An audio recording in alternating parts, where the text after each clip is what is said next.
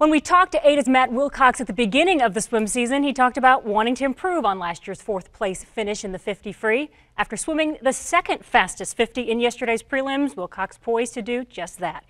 In our Kelly's Poco Loco State Swim Meet coverage, here we go from Canton.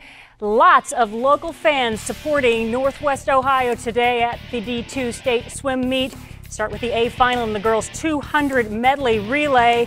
It's Versailles taking 8th in the state at 150.68.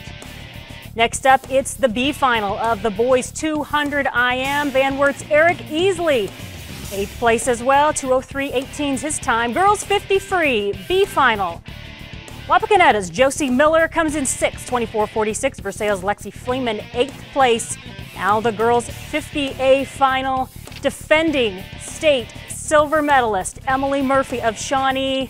Can she do it in her final year? Yes, she takes gold in 22.95, heading to Pitt next year. Boys turn to the 50B final.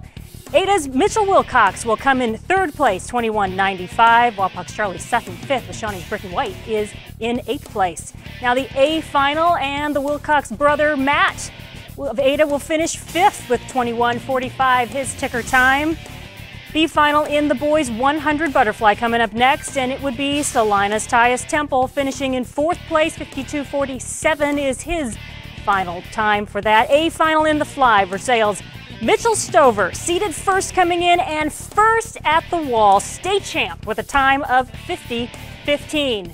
More highlights from Canton, lots of great local swims. Girls 100 free A final. It's Emily Murphy again for Shawnee. This time she adds a bronze to her gold, finishing 50.76. Having a lot of fun watching her over the years. Girls 20 free relay now, B final. Salina 2nd place here, 10th overall in 1:40.14. Shawnee finishes its 16th place.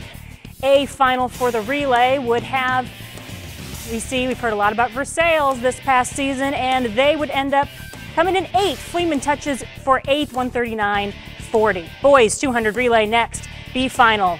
Shawnee finishes 4th in the heat, 11th in Ohio, 1:30.41. A final for the boys relay. Versailles coming in 7th at 1:29.22. Back to girls highlights now. Girls 100 backstroke. In the B final, it's Versailles' Hannah Marshall taking 15th in the state at 59.42. Her Tiger teammate, Mitchell Stover, in the backstroke A final, along with Cougars' Eric Easley. Stover 6th in 51.93. Easley is 8th. 3 local ladies in the 100 breaststroke. That's more boys there for you. 100 breaststroke is coming up next. There we go. 3 local ladies in the B final. It's Amber Seibert from Versailles 3rd, 1:08.44. Minster's Nikki Borgering 6th, and Kenton's Mo Gray is 7th. Finish with the B finals in the 400 free relays. Versailles girls 4th in 3:41. Shawnee ladies 6th, and the boys turn in the 400 B final.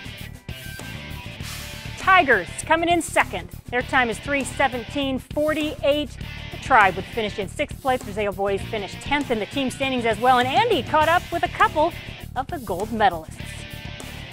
The 50 free was crazy. Honestly, when I swim that event, I don't even have time to think. I just go in and do what I know, and I'm happy all the training that I put in really paid off during that event. Honestly, when I was swimming the 50, I could barely see the person out of the corner of my eyes. I just knew it's such a quick race. You just have to push it as much as you can, and all my competitors, including myself, really did that today, and I'm really proud that I went that time.